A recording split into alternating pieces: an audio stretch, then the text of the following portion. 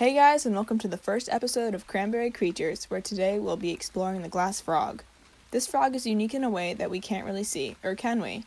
Glass frogs are known for their translucent skin.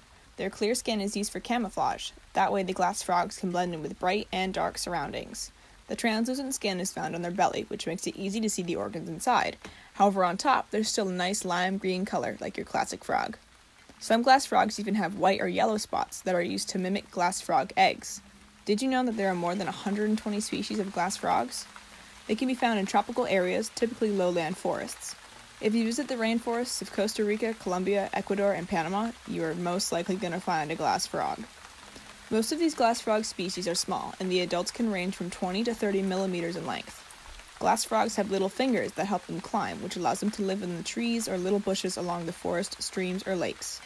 To mate, the female will lay her eggs on a leaf while the male waits. After she leaves, the male frog will come to protect the eggs from predators. While protecting the eggs, the male can even attract other females and then have more egg clusters to protect. These eggs are laid near lake edges, so when the tadpoles hatch, they can fall right into the water below. Glass frogs have typical predators because of how small they are, including snakes and birds.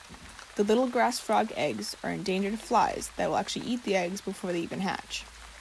Glass frogs are awake from dusk to early morning hours, making them nocturnal. Comment below if you think it would be cool to have a glass frog as a pet. Thank you for watching.